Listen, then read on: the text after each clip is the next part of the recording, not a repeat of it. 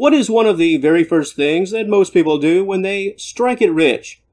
They purchase that big house on the hill, plenty of space, a huge kitchen, spacious bedrooms, 4-car garage, you name it, living the life of luxury and doing it in a very big way. Well, what would be the feline version of hitting the jackpot? What type of sleep space would they select?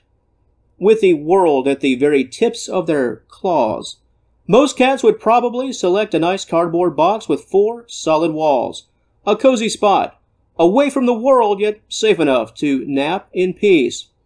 Here at Senior Cat Wellness, we've spent a lot of time talking about feline hiding spots and napping spots, why many cats just don't want that expensive cat tree, they just want the box that it came in. And when it comes to the topic of sleep, a lot of cats, if they had a choice, would select a dark space to get those seemingly endless hours of Z's. In order to fully understand a cat's thought process, when it comes to the dark and small sleep locations, it's vital to understand that most of it is instinctual. And the reason some cats would rather choose a box, seemingly tucked away in the corner, is due to generations building up what I like to call the feline foundation. Seeking shelter and safe and small places to give birth, hiding away deep in the woods from dangerous predators, because, for as interesting as cats are, what they need most in life is as basic as it gets. It's all about security and comfort, shelter and peace. And if your cat enjoys sleeping in small dark places, it probably just means they're living out their calling, acting on instincts as a means to take hold of what they cherish the most. The life of the family cat, even an indoor cat, is rather hectic. So many things going on, so many stresses, so many different reasons to be anxious. After all, for as intelligent as cats are, the humans run the place, and there is still so very much that cats simply do not understand. This fact alone can cause a lot of tension, and when nap time comes, and especially when the day is over, that dark little nesting spot is a place of refuge after a very busy and stressful day. I think I've told this story at least once before, but many years ago, one of my cats, when I wasn't paying attention, well, he decided to take a nap inside of an empty chicken box. If you live in the United States, you probably know what I mean. Those cardboard boxes with the handles. Fast food style fried chicken? Yeah, one of those boxes. Well, who knew, right? Who knew that it could double as a dark and cozy sleep spot for my cat?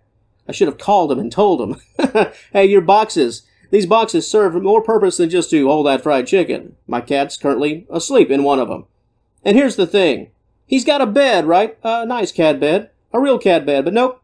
He had cardboard on the brain, so a chicken box was his choice.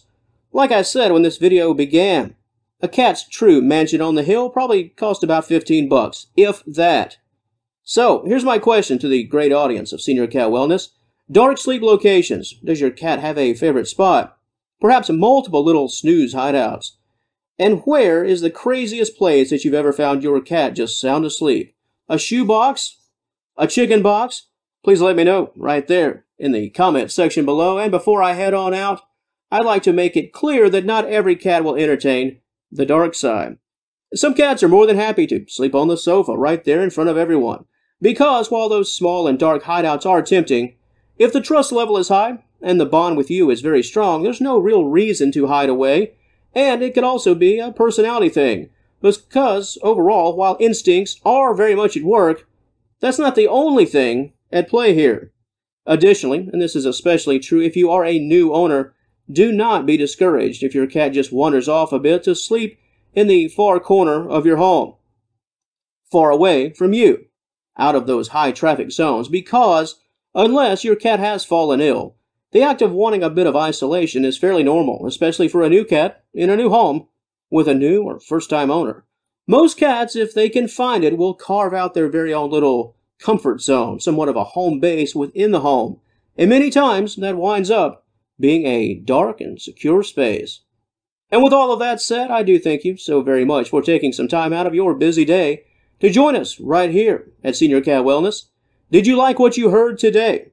If you did, please feel free to like and share this video and subscribe to the channel. And until next time, you know how it goes. We'll talk to you later.